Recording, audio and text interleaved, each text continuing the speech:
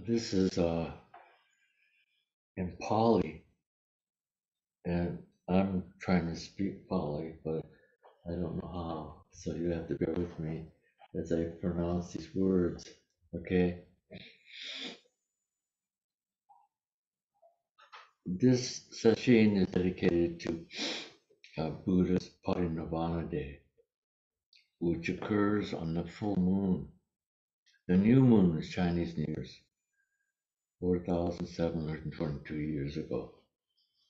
And Buddha's birthday would be 2,589 years ago. Full moon, not the new moon, which was Chinese New Year's, but the full moon. I just found that out. I didn't know how when it was exactly. Was it the 17th or? But anyway, and the caption of this was Buddha's unspoken words. So this is a very catching title. What brings forth unspoken words? Unspoken words is from no anger, no greed, no ignorance. Those are three. When that is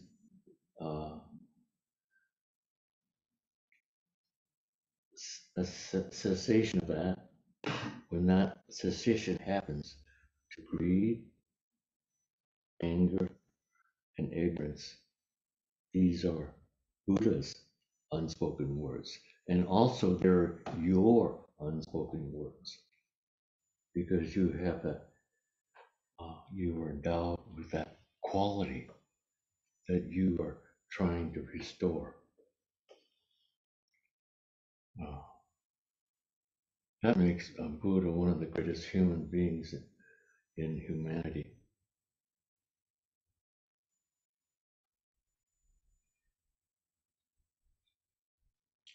So, the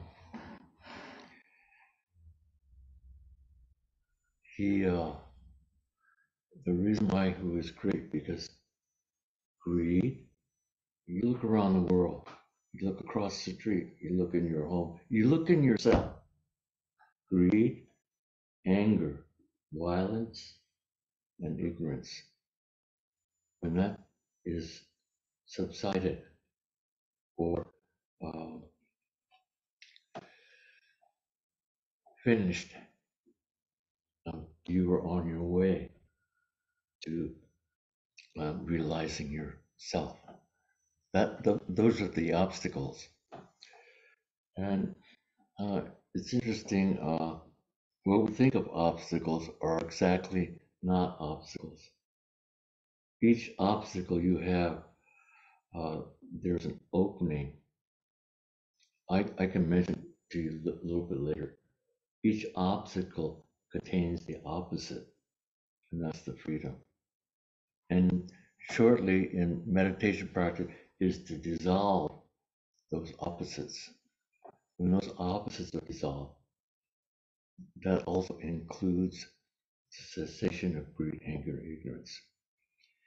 So in the beginning, I would say it's not permanent because we still have to make our foundation strong, really strong, so you can bear witness or to anything because you have a foundation. And the most important thing, do you have a foundation? Do you have something you can rely on? Think about it. What do you rely on? Your brain? Your heart? Just think about it. Okay, here we go. Atta dipa viharata atta sarana ananna sarana dhamma dipa dhamma sarana anamma sarana. I do it 2 more times. Atta dipa viharata atta sarana ananna sarana dhamma dipa dhamma sarana ananna sarana. Atta dipa viharata Atta sarana, ananna sarana, dhamma dipa, dhamma sarana, ananna sarana. Okay, dipa is light. Atta means you are the light. And you don't know it until you discover it, until you're restored from your direct experience of Buddhist knowledge. You are light. Light is deepa.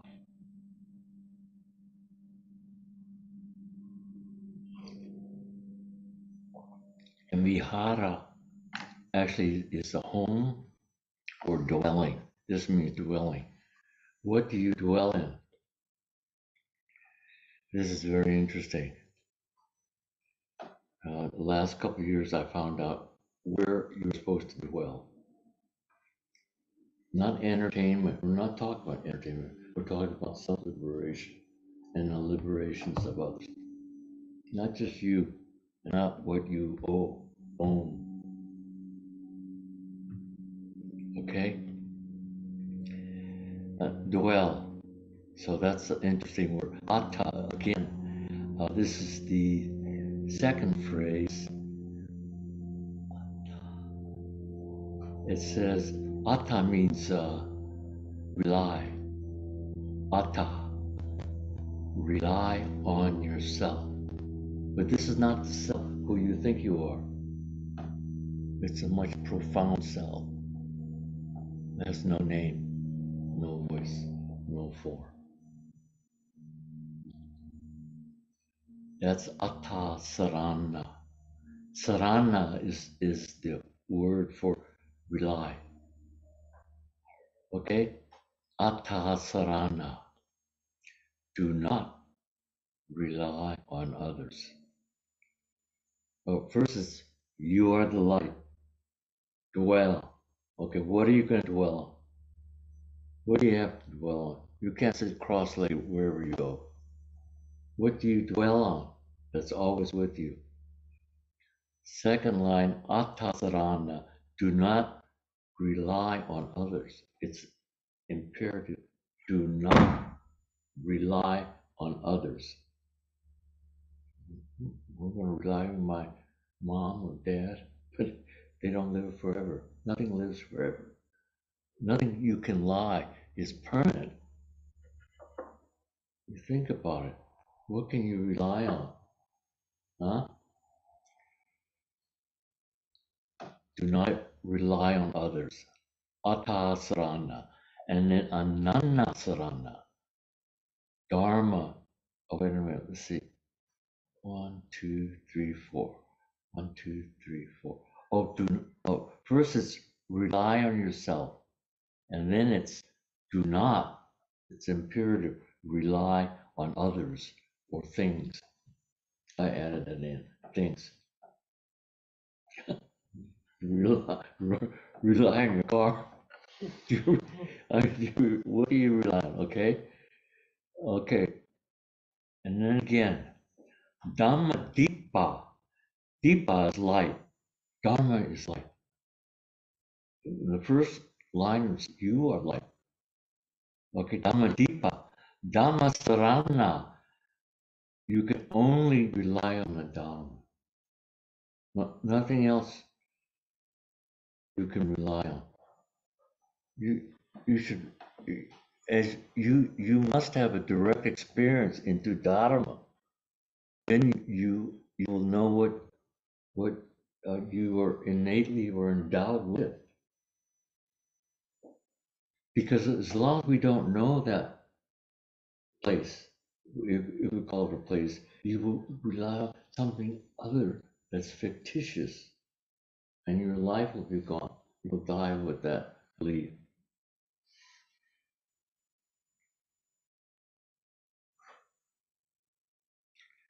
So, first sentence, Atta Dipa, you are the light. And now Dharma, Dhamma Dipa, Dharma is light. So when you put those together, you are Dharma. And what is Dharma? Dharma is the universe, is Buddhist teaching. Dharma. And it's not man-made. Because man-made has a beginning and end. Dhamma dipa. Dharma is light. Dhamma sarana. Rely on Dharma. Last line. Ananda sarana. Do not, this is the imperative again.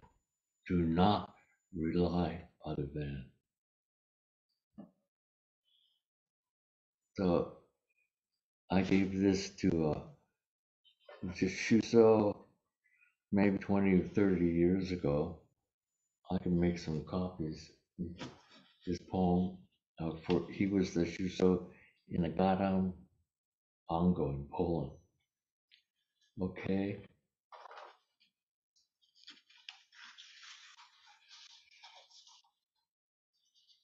And Buddha's Parinirvana is a very beautiful picture. And there's the full moon. I'll put this up on the bulletin board, and arhats, bodhisattvas, animals, birds, all came to his parinirvana, meaning that he's never to be reborn again. Nirvana means extinguished, blown up. He doesn't have to appear in another life to redo his karma, his habit energies until he's free. This is the Buddhist philosophy. And the solid trees that surrounding him turn white. This is a common phenomenon in Dharma. There's no outside and inside.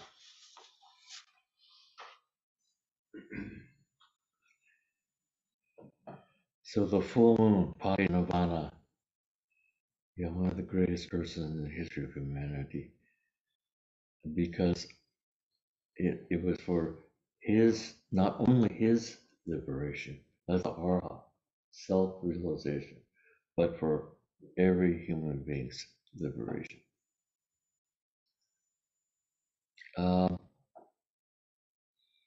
We were talking about opposites, and this is not, I apologize a little bit because this is not in any order. So anyway, here goes.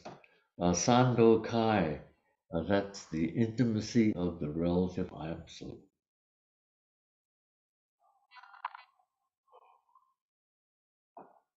Or the oneness and the opposites, subject, object, long and short, male and female. It's the oneness, the intimacy of the relative and absolute. You can't think it out. You have to sit to clear your thinking. In fact, even not to think. Where do your thoughts come from? Your mind source. You're looking in, not out. Soon as we were born, karma was created. At birth, from your mom, that's oneness. Out, now that's two. So the separation started already. And then because you had to feed, it was over there. It wasn't here.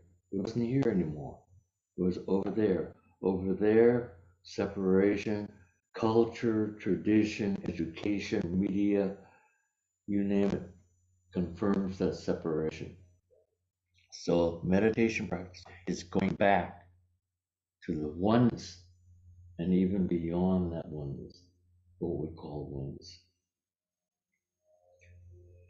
So here's two phrases I was captured by in the Sando Kai.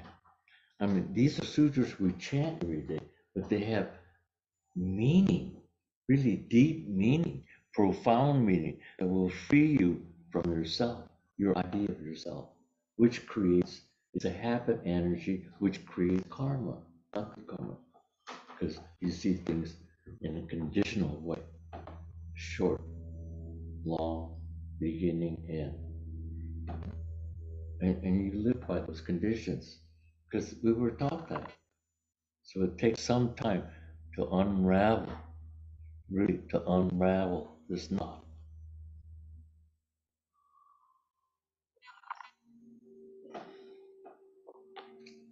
So uh, these two lines captured me for some time. When there's light, there's darkness. But don't try to understand this.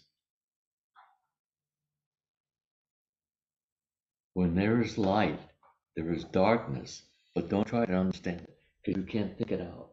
You can't understand it. It's not an object. Second line, when there is darkness, there is light, but don't look for that light. It's the same thing. So, um, how do you do this? So in Zazen, I believe that you will go to some place where there's no thinking.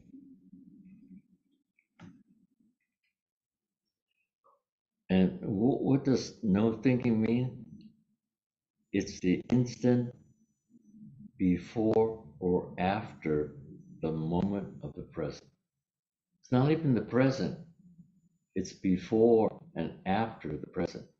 The instant before or after the moment of the present. It's really, I mean, that's a profound, because we're just barely on the surface. We're just thinking about, Jesus, I was in the present moment, but it's the instant before or after the present moment. That's where we're going. You have to know where you're going. And what controls that, or what makes it our habit? It's because we think. It's because we thinking produces discrimination. Discrimination produces expectation. Expectation produces knowing. It's before those four, and that's the prize in school. That's our education. We taught to think. I mean, I'm not saying thinking is bad. I'm talking about non-thinking before you think. Your thinking will be much more clear and shorter because you don't have to think that much. Because the other one is about subject and object. This is about what we call non-arising of thinking. So this is something that you already have, that you must know, but you have to have some kind of training and practice to let it come out. And that practice in Zen, of course, is the sitting. Lots of sitting. Uh,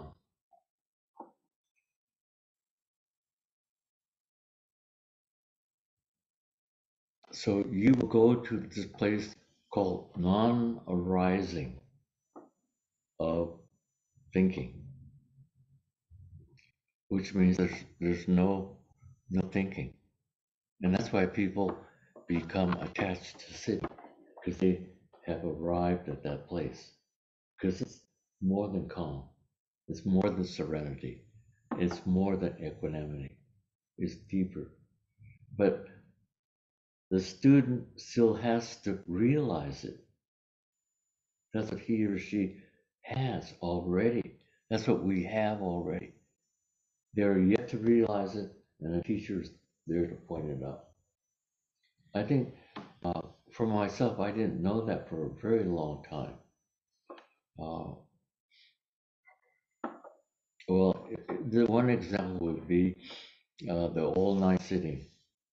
When we came here in 1973, there was a concrete floor, and there were no battens on the walls. And I think it was snowing. And the Rohatsu means, Tetsuya means 4 hour sitting, and it's in honor of what Buddha did as he sat through the night. Uh, it's tradition, but it's not just historical meaning, but it has a purpose in pushing you through something. And either be pain, not to hurt yourself. There is pain, there's a lot of uncomfort, there's sleepiness. You can imagine sitting 4 hours is quite a long time, and your body gets tired. But the first time we did it here, the the wall ended right there, and from this temple pillar to the Dokkan room was the tractor shed, concrete floor, no lights up here, and we sat. Well, I sat facing this way, and the people sat facing this way. So I think there was about 50 people during that time. Bell rang to begin Zazen. Bell rang, and it seemed to me 5 minutes, but I didn't know what had happened. But I knew I accomplished something. I did something happened. So every year after that, I tried and I failed completely to repeat the same thing. I failed enormously until years, maybe 20 years later, or maybe even 30, whenever we did the Rohatsu, I gave up the idea to repeat it. I actively accepted anything that came in front of me or in my mind. If I was restless, it's okay. I wasn't sitting to be perfect. Um, if I was sleepy, if I thought a lot, if I worried a lot, I accepted everything. Hey, how about your regular life? Try it. Something you can rely on. We don't accept it. We hardly accept anything. So therefore, we don't receive anything until final. That was my final days, and then a couple of rohatsus after that. Just after this year, I realized what contemplation of the mind means, and this is what Bodhidharma, what Buddha, what Dogen, what Jakusho handed down to us. Okay, okay. So this non-arising of thinking, this is a realization where you sit maybe 2 hours, 3 hours, maybe just one thought. That's all. 2 hours, maybe two thoughts. But as long as it's a thought, it's not thinking. One thought is not thinking. It's good to have one thought because that means you're alive. If you have no thoughts, you're dead. Okay, two thoughts is thinking. So when the thinking is ceased, you come into what we call the forbearance of non-arising. This is a realization, and it means nothing has arisen, nothing now arises, nothing will arise.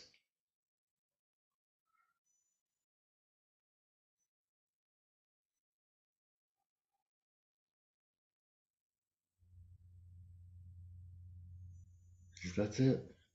You could do it will. Okay?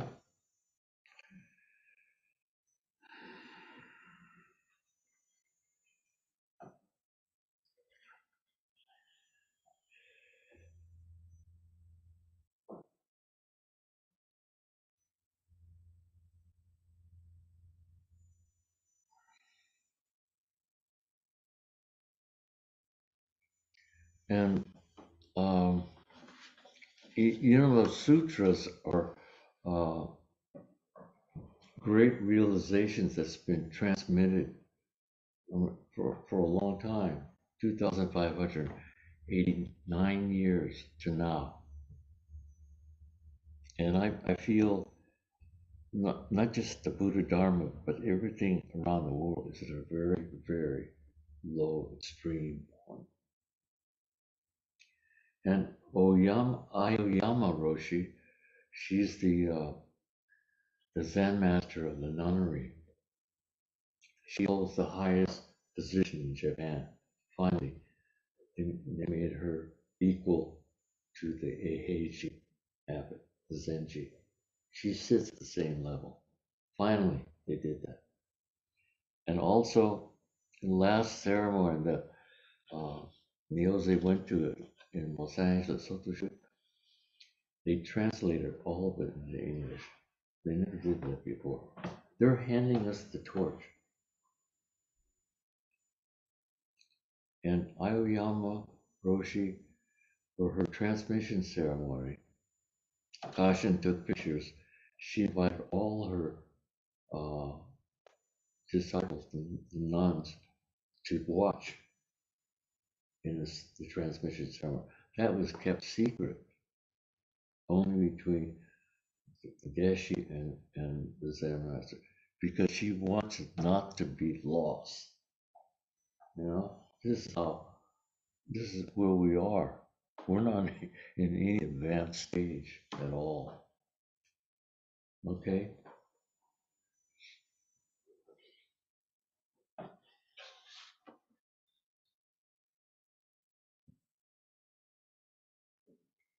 So coming back, and you know, when your resolve is strong, my resolve was strong because uh, I I couldn't I wasn't I couldn't speak very well in my regular life, and uh, I didn't have confidence, so I was kind of withdrawn, and so you know, that's how I lived my life until I knew that this is not good because this will make me crazy if I stay here.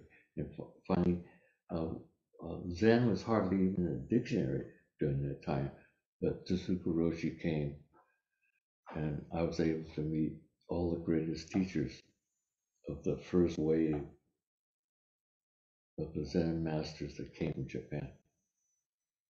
Now actually they're all dead. So I was fortunate to be in that position.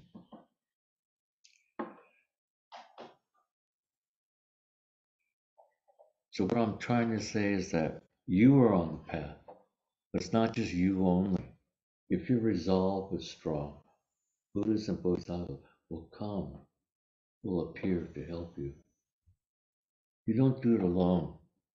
That's how I felt. I was lucky.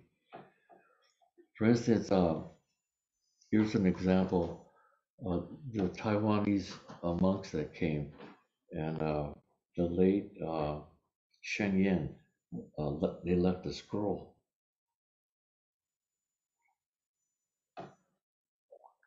And there were maybe 4 or 5 characters. The first one was like happiness, and the second, it was for new. When did they come?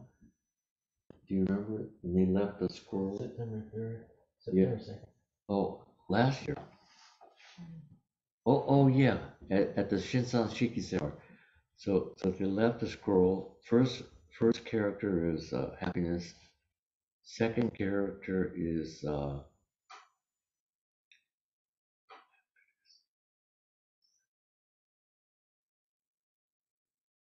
compassion, and the last character was con,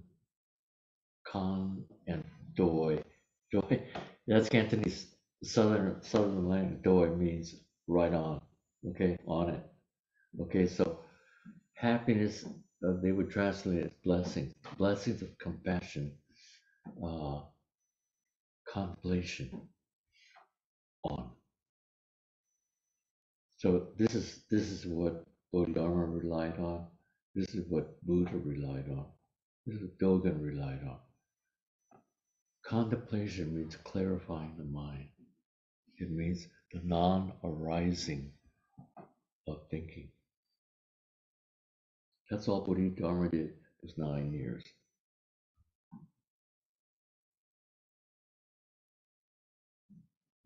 And that's where your zazen should go. Hardly any thinking, and you can produce it at will with a strong foundation. That's what you need to do.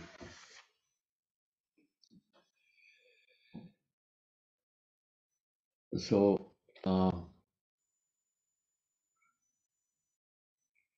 you have to say that the teachings and the ancestors, they were just great people because they left us their wisdom and knowledge. They didn't just keep it and die. They left it for us, so we could know what to rely on.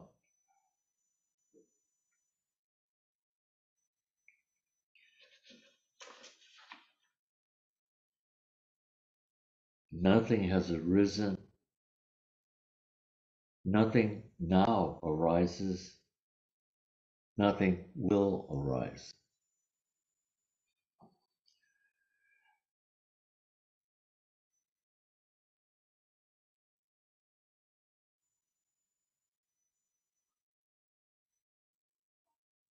Kanshin, clarifying mind. No thinking.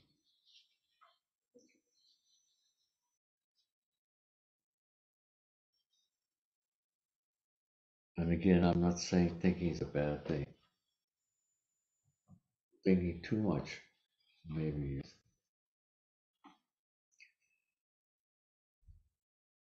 So with all this projection and grasping and owning these things, they're all outside of ourselves ever since birth. And our teachers like Vasubandhu, who helped create the Yogacara school, knew from their own experience through meditation, it was not outside. So they created a philosophy called mind only. Mind only, Yushin. Because once it's outside, well, first of all, how could you recognize anything if it wasn't here first? Then when you see a beautiful sunset, it's here already. It's not out there. That's a big mistake. In fact, that's most of humanity's mistake. It's out there, but it's here first, then there.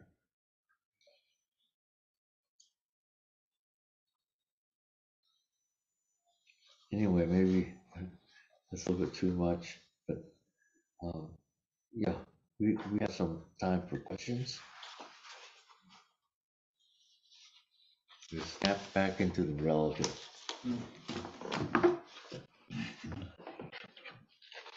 If no questions, then I'm going home.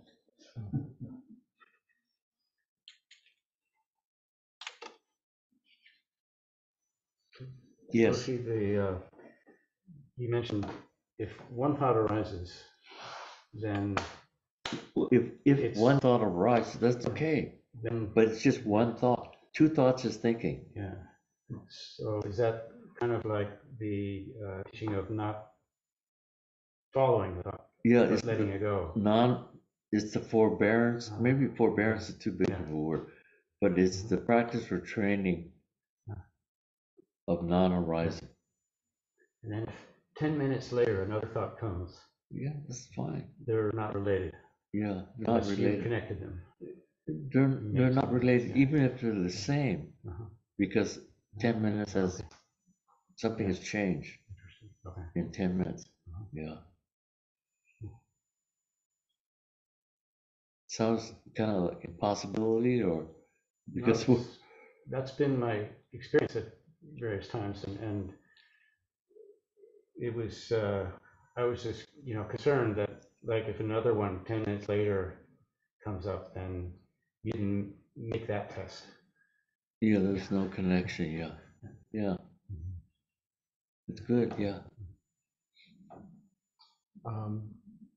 Last week you mentioned something about completion of the self. Can you talk more about that? That's liberation. Yeah, what is that? That's realization of your essence, of your self nature, of who you really are. So Roshi, you said they left things for us, died and left things for us. I think it's our sacred duty to do the same. Well, do it. Let's see. Do you remember Desasane? Koreans, well, I would say all Korean, but in a sense, made things very short. So he always said, don't make anything. That's what he meant. It's the same thing, non-arising. It's in our culture tradition, it's non-producing, non-productive. That's the essence, because we're always producing, we're always making something, and that's the habit energy that keeps us going around and around in samsara. It doesn't liberate yourself. So he just said 2 words: don't make anything. And he was yelling at us, yeah, but he really meant it. Don't make anything, because we're always making something.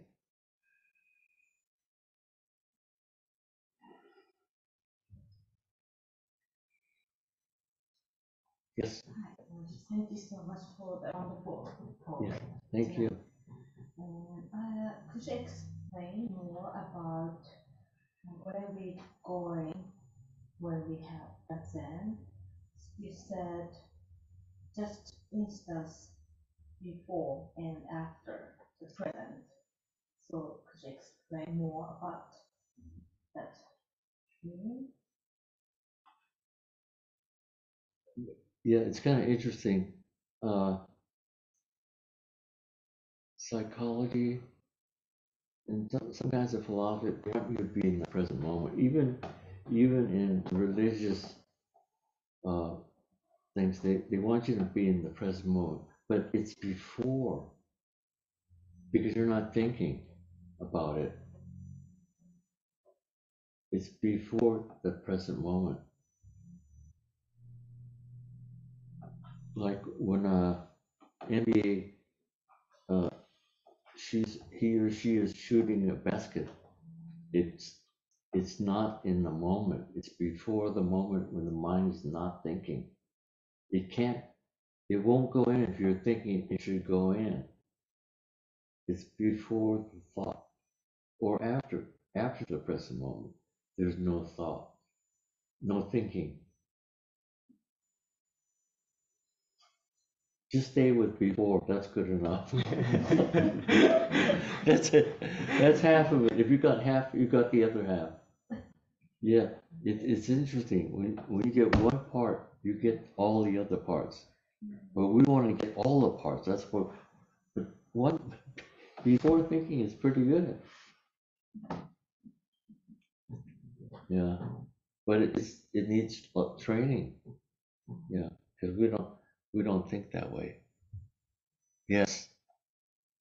So when we talk about how the rest of the world is forgetting the teachings and at a extreme low, and then how the old teachers left us this Dharma that is to be treasured and cherished. Is this dichotomy not also duality in thinking? No, I don't think so. Things wear down. Nothing is permanent. In fact, in the Dharma, they have these stages. I forgot what the names are. Mapo, Bupo. There was a time when Buddha was alive. After he died, the vibrancy of the Dharma was maybe 100 or 200 years. Then 500 years, it began decaying, and now we're in the Mapo, the last 1,000 years. You could think this is a duality or not, but it's a teaching. Whatever you want to think about. But we were in a low stage. But who came up with that? Huh? Who came up with that idea? Well, that's interesting. It doesn't say who did. Who discovered? Or maybe Buddha did. Maybe before he died. I don't know exactly, but it's in. You could look it up in the dictionary. Okay, but nothing stays forever. It's impermanency. And that's why Zen is good, because it's before the present moment. Because everything is changing. It's just dot dot dot dot dot. Nothing. It's not a straight line, which we're trying to make. That's why we end up suffering. And that's when you have your realization before the habit energy kicks in, and then it's gone. And then here it is again. Then it's gone. Then it's here. Unless it's really strong, but it's here.